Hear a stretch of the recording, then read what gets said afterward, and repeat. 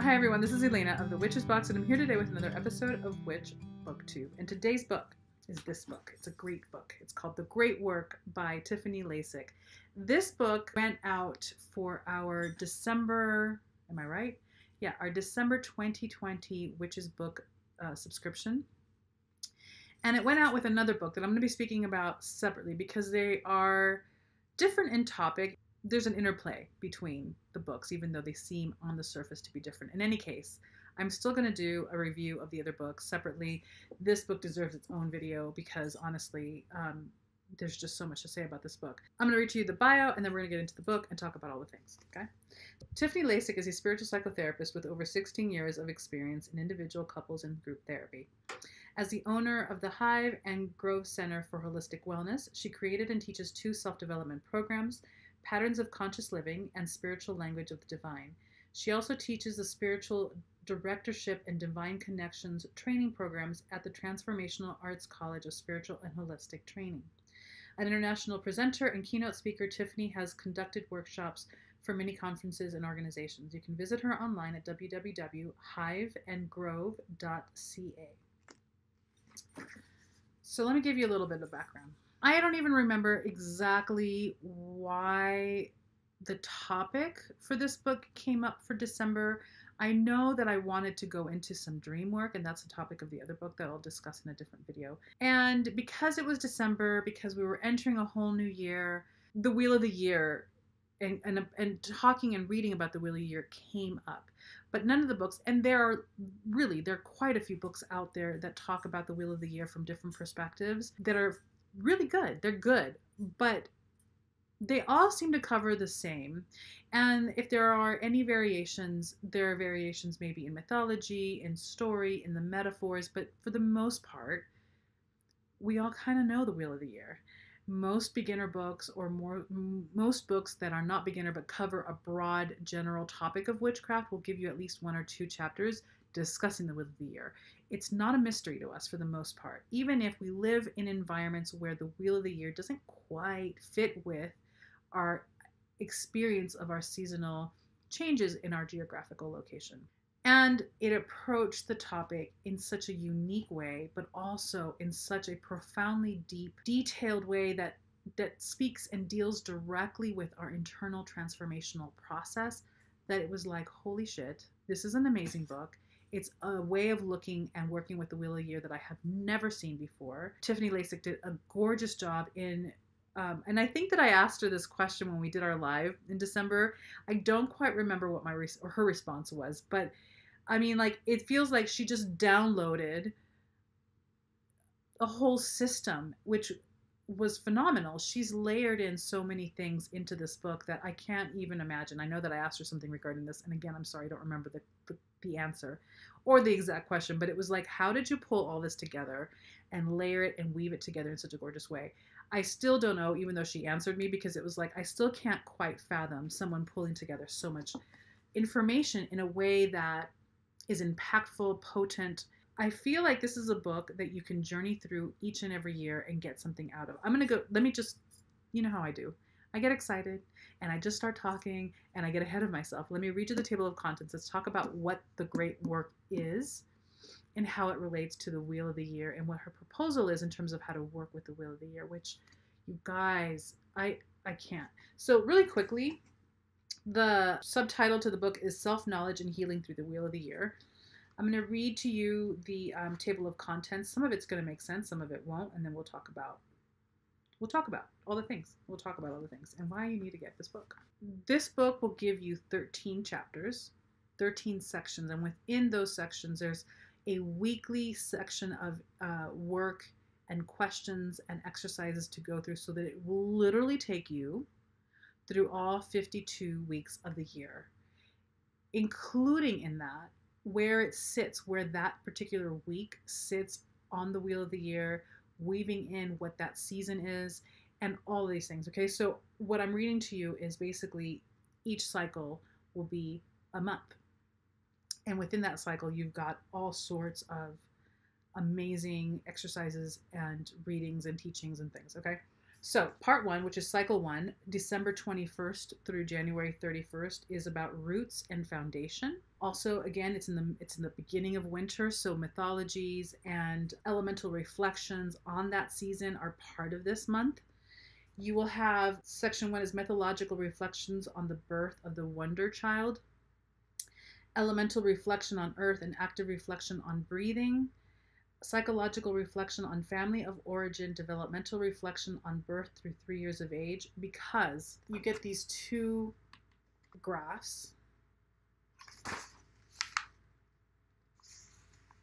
It's so hard to explain on video, but she's layered in here Western and Eastern philosophies and techniques for personal development, as well as developmental stages through age in psychology to each of these seasons. You're getting layer upon layer upon layer of psychology, of Eastern philosophy, of Western mysticism and philosophy, and different ways on self-awareness, self-knowledge, and self-healing.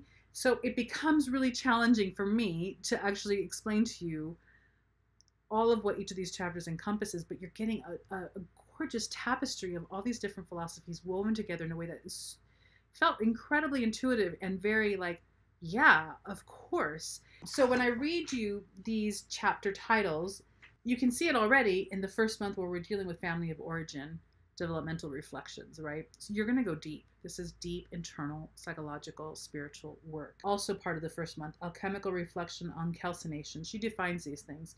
Energetic reflection on the root chakra, guidance reflection on animal guides, and intuitive reflection on runes. This is just on the first month of winter. Part two is cycle two, February 1st through March 14th. This is about gifts from the inner child, mythological reflection on purification through light, elemental reflection on water, and active reflection on drumming, developmental reflection on preschool age and psychological reflection on feelings, alchemical reflection on dissolution, energetic reflection on the sacral chakra, guidance reflection on aquatic guides, and intuitive reflection on tasseomancy. This is the second month. Part three, process phase one, March 15th through 21st. So this is a process phase. The waxing moon is part of the phase. And it talks about waxing phase of innocence and opening. Part four is cycle three, which is March 22nd through May 2nd, nurturing empowerment and self-esteem. Mythological reflection on celebration of life, elemental reflection on air, and active reflections on singing and chanting. Developmental reflection on school age and psychological reflection on empowerment and self-esteem. Alchemical reflection on separation. Energetic reflection on the solar plexus chakra. Guidance reflection on bird guides, and intuitive reflection on oracles. I mean, there's a lot here. We're literally only on cycle four. I'm going to keep going. Part five, which is cycle four, is May 3rd through June 13th, and it focuses on union and partnerships, reflection on the synthesis of spirit and matter, elemental reflections on fire, and active reflection on dancing, developmental reflection on adolescence and psychological reflection on relationships, alchemical reflection on conjunction, energetic reflection on the heart chakra, guidance reflection on the we guides, and intuitive reflection on the ogam. There's so much here. Again, I'm only halfway through. Stick with me because it's worth it. Part six, which is the process phase two. There are process phases in different sections of the year that she has, and this is for the full moon. The full moon phase of fullness and fruition. Part seven, which is cycle five, is June 21st through August 1st, and it's about shining our truth and creativity. Mythological reflection on celebration of effort. Elemental reflection on ether and active reflection on journaling. Developmental reflection on early adulthood and psychological reflection on voice and choice. Alchemical reflection on fermentation. Energetic reflection on throat chakra. Guidance reflection on elementals and intuitive reflection of the tarot. Cycle 6 is August 2nd through September 12th, which is visioning yourself. Reflections on reaping first harvest. Energetic reflection on light and active reflection on visual arts. Developmental reflection on adulthood and psychological reflection on beliefs and discernment. So important. Alchemical reflection on distillation. Energetic reflection on the brow chakra. Guidance reflection on mythological beasts.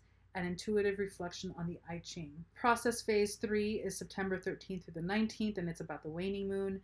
Waning phase of experience and community, because now we're going into the end of the year, the dying away phase. Cycle 7 is September 20th through October 31st, and it's on the effects of gratitude on life purpose. mythological reflections on Thanksgiving, energetic reflection on thought and active reflection on yoga, developmental reflection on elderhood, and psychological reflection on higher purpose, alchemical reflection on coagulation, energetic reflection on the crown chakra, guidance reflection on angels, and intuitive reflection on scrying. Cycle 8 is November 1st through December 12th, healing from loss. Mythological reflection on entering the mystery, elemental reflection on energy, and active reflection on Heine. Heine is a system that she's created. I probably will not go into that, but it is interspersed throughout the book. Developmental reflection on Bardo and psychological reflection on the holographic universe.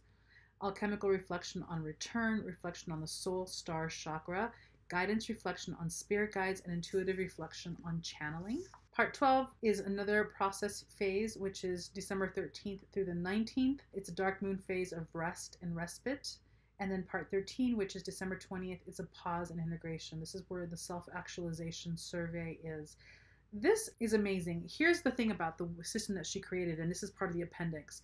She lists here a list of emotional and psychological issues and their prescriptions, because what she's posing in here is that if you have certain issues that you really want to work through, there are certain seasonal phases that you can go to as a prescriptive to work through that work to address the issues that you're dealing with. You don't necessarily have to be living in that, let's say, winter phase to do the work of the winter space or the winter chapters in order to address the psychological or emotional or spiritual issues that you're dealing with at the time. So there's a list of those things, and I'm going to read to you what some of those things are so that you have an example. I mean, I've never seen anything like this. I think that this is a phenomenal undertaking. I can't wait to see what else she does. So this is an appendix where if you look through it, you can look to see if there's anything that you're dealing with and see what the prescriptions are. So addictions and disorders like eating disorders, fanaticism, gambling, internet gaming addiction, love addiction, sex addiction, smoking, substance addictions, and workaholism. Attachment issues around boundaries, inability to establish with others, inability to establish psychic boundaries, burnout, chaos. This is like a main umbrella for a couple of other things. Discomfort with the natural chaos of life, inability to live in the moment, living a life of chaos, a depleted belief in the efficacy of choices, feeling not in control of your own choices, overwhelmed by choice of direction, excessive need to communicate, sense that what you say doesn't matter, creativity that's repressed, defensiveness, the need to control or the need to deny, denial of mystical and transcendent, lying, spiritual bypassing, excessive or extreme reactions emotionally, inability to identify your emotions, overwhelmed by emotions, repressed emotions, anger, anxiety, bitterness, compassion, curiosity, depression, discarded, feelings of being discarded, emptiness, fear around new direction in life, fear of abandonment, fear of death, fear of success, fear of taking risks, inability to forgive, grief, guilt, impatience, lack of joy, panic attacks, passion. There is like, I can go on and on for pages. So the idea is that if you have issues with some of these things, you can go there. It'll tell you which season, which phase to go to do those prescriptive works in that section in order to address those issues for yourself. It is all very self-referenced, self-resourced in terms of the answers are within us, and there are particular exercises that help you excavate those answers and that transformation for yourself in this book. Again, over the map of the Wheel of the Year, along with the map of psychological development, along with a map of Eastern philosophy, along with the map of Western mysticism. There's so much in this book. It is a huge undertaking to read this book all through in one shot. I don't think that I recommend it that way. When I did, I did do it that way because I wanted to know if this is a book that I really wanted to choose for the book subscription. However, most of the people, if I'm not mistaken, this is probably different now only because it's been a few months that people have this book in their hands. I feel confident in saying that most of the readers who received this book from our subscription just dove into the part of the book that we were at seasonally, which was at the time at the end of the book. You can do it that way. I do recommend that you read, if you're going to do it that way, read the first introduction and like establishing chapters in the beginning that kind of explain to you what the system is and how to use it. And then just skip it all and go right to the season or the time of the year that you're at and start working. Holy cow, Tiffany Lazic. I'm just saying, it's really, again, you know that I'm all about psychology. I'm all about internal psychological and emotional healing. I'm all about that as a foundation for your powerful witchcraft path. This is some deep, serious work that really helps you excavate who you are, help you heal and integrate parts of yourself that need it, and teach you a great deal about magic and being a witch along the way in a way that isn't obvious or overt, but still incredibly effective. Boom. Also, can we talk? Look at this. It's a beautiful cover. The design here is gorgeous. I'm remiss in the fact that it took me so long to talk about this, but we just roll with things here at the Witches Box when we can.